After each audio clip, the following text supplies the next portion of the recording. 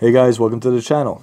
Today we're going to be talking about Bitcoin and how to trade a head and shoulders pattern. I just got to say, if you like this kind of content, you should stay till the end, check out all our other social medias, and just give us a like and a follow. Soon we're going to be doing Twitter Spaces, hosting Twitter Spaces. Before this video begins, I just got to say, this is not financial advice. We don't accept liabilities for loss that you might incur. And everything here is strictly for news, research, and educational purposes. And like I said, we're talking about a head and shoulders today, right? So it's pretty clear what we have here. The left shoulder, the head, and then the right shoulder. So from here, a lot of people are like, all right, well, what does that mean? Well, it just means that it's bearish. And it could be bearish up until this point. So realistically speaking, I don't know if you guys had seen, for people in my Telegram and my Discord, I actually mentioned at 39K, roughly around there, that would be a good time to confirm the short. And the reason being is this is our floor, right? So I'm going to show you like how I trade a head and shoulders, right? This is our floor. This is where the head and shoulders is technically supposed to finish playing out. And then from here, our left and right shoulder. Now, I'm basing my whole trade off of this right here. So the right shoulder forms, fine. There's not much we could really do about that. But as you can see here, right? So it's like this bottom. This bottom over here was where I did the confirmation more or less. So you zoom in a little bit closer and you see. Off of this bottom over here, I map out this basically support point before we drop. And for me, I remember I put a memo out roughly around the 39K region to say like, hey guys, if we break that point, we're dipping further. And not only are we dipping further, to people who day trade or do futures, I was basically saying like, hey, that's a heads up. Like if we break 39, it could be a great opportunity to short, because there's no reason not to be making money while the market is down. You can make money both sides of the fence, and obviously we prefer to see the market going up, but sometimes it doesn't really work out that way. So that's more or less how I traded the head and shoulders, right? So based off of these support points, and especially here, you could see where it bounced, so it almost like confirms it. You could even go a little bit higher, but this more or less it like confirms that that was roughly the point that I was going to make a final decision, because even from here, if we held it, it could have just consolidated and moved upwards. We were really waiting for it to break past that key support. And then once it breaks past that support, technically, this is the range between, let's say, 39, which is basically the confirmation, to roughly about the 29-30 range.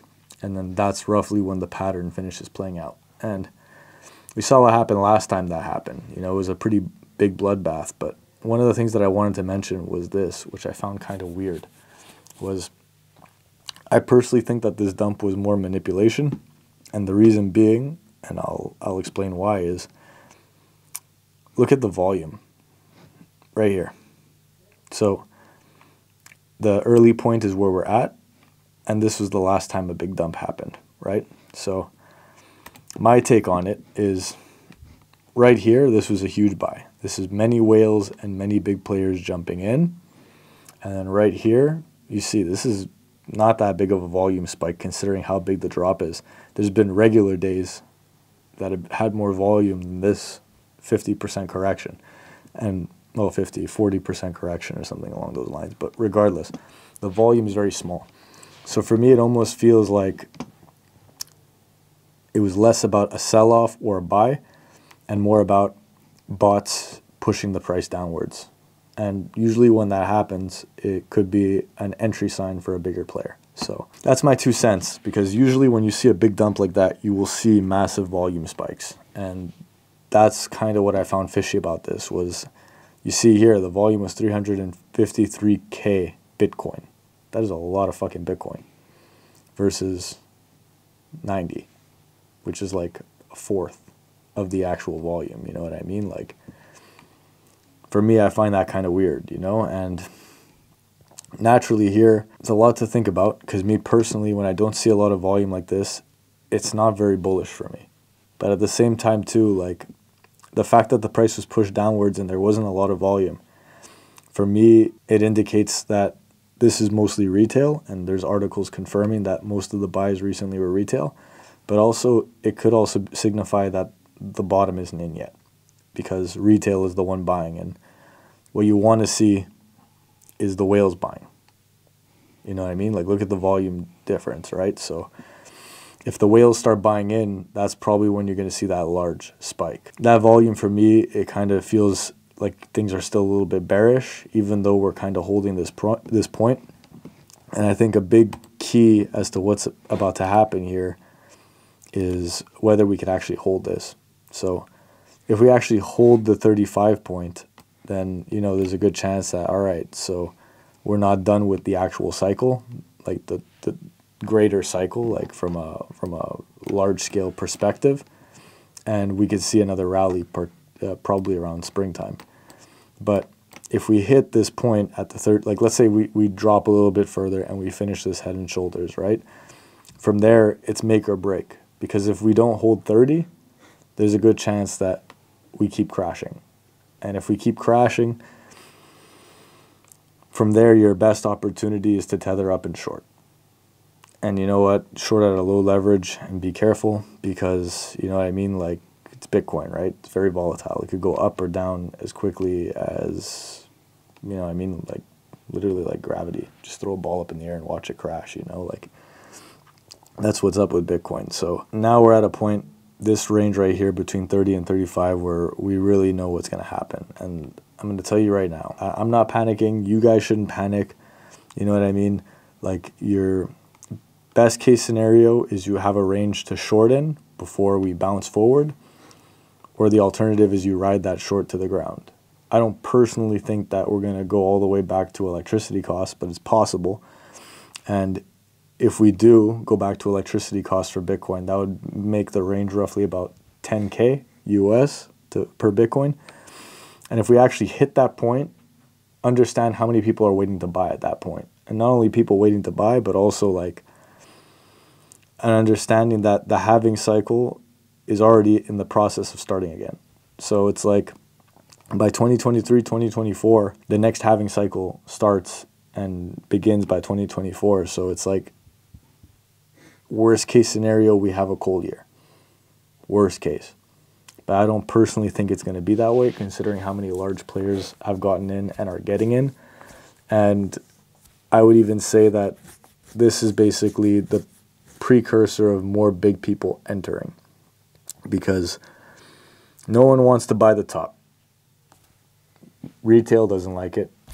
So why would billion-dollar corporations like that? They don't. They're probably buying this dip. There's a good chance. Dollar cost averaging in, they're probably waiting for the head and shoulders to finish at 30. And then that's probably when we're going to see the volume spike. And you can see even here in the MACD, we still haven't really balanced out yet. We're still in that free fall range. And that free fall range could basically finish the pattern. We're going to know within a week or two, technically.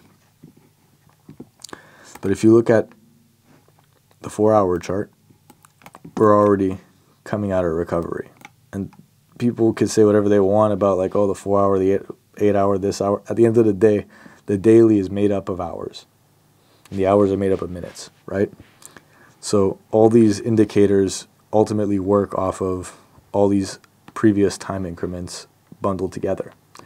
So if the 4-hour is looking like there's a recovery, then technically speaking, there is 8 4-hours in a day. Yeah, so 8 increments of 4 hours in a day, meaning that realistically, if the 4-hour chart is bottomed out and it's starting to show positive, it could be an indicator within, let's say, a few days or a week, if we're at the bottom of this dump.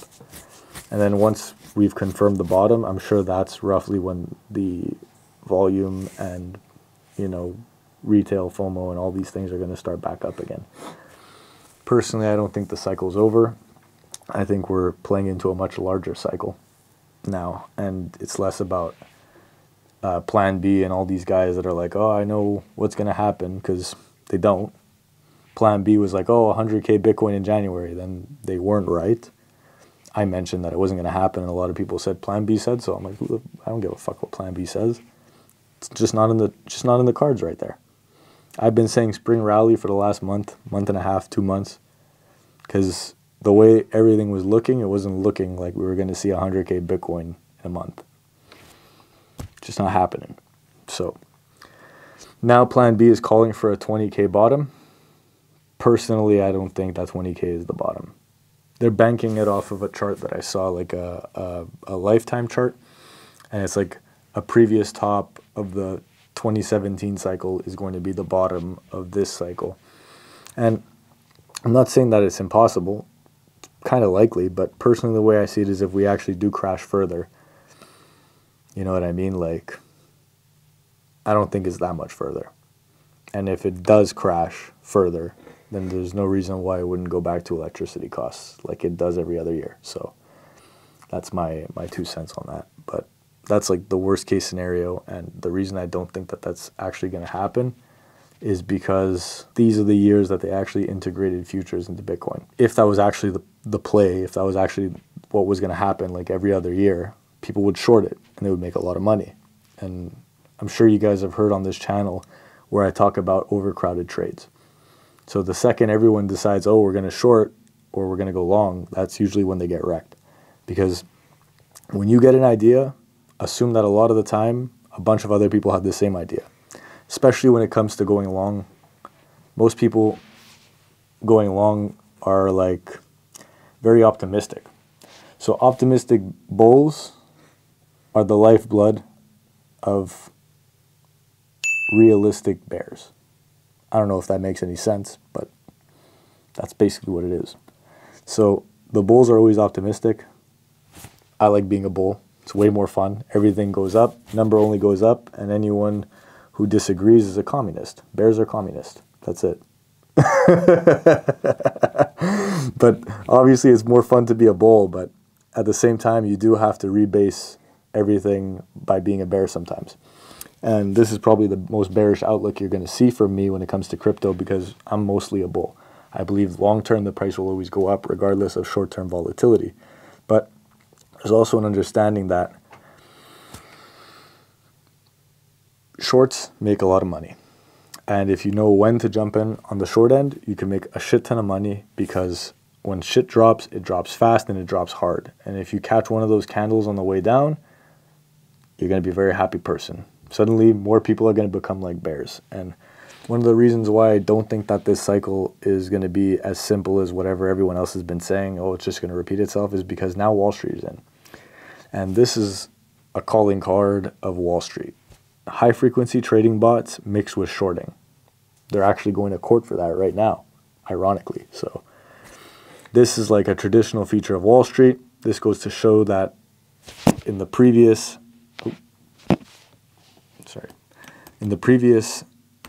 cycle, oh, I'm going to get rid of that now because we kind of know what that is.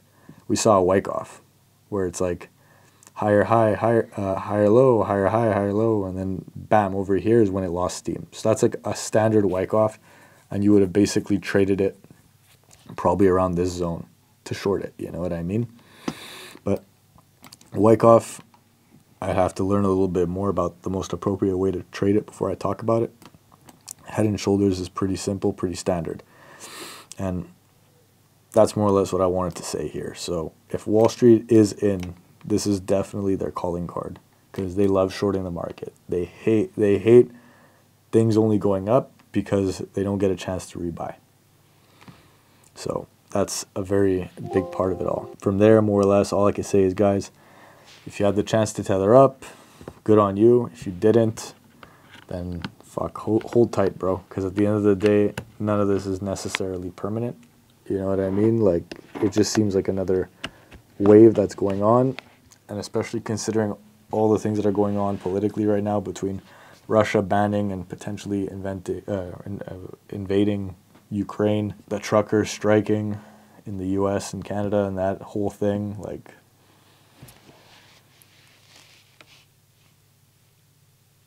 commodities and assets are going to go down because of shit like that. because people get fudded out, they get scared, and that's usually when retail will freak out the most. And that's kind of why I see this as more of a, like this shoulder area, this whole region was more of a retail thing. That's how I see it. And trying to think if I have anything else to say about that. I guess from there, if you decide to go long or short or whatever you decide to do, because this isn't financial advice, just an opinion, keep things low leverage and start learning how to map your exits and your entries in and out of things. Because if you do decide to do day trading, learning a little bit of things like this will actually take you a lot farther. Now, I hope you enjoyed this video, and I'm definitely going to leave some sources in the description of like head and shoulders, charting analysis, and some things that can help you out so that you could make your own trading decisions in an educated manner. Take care.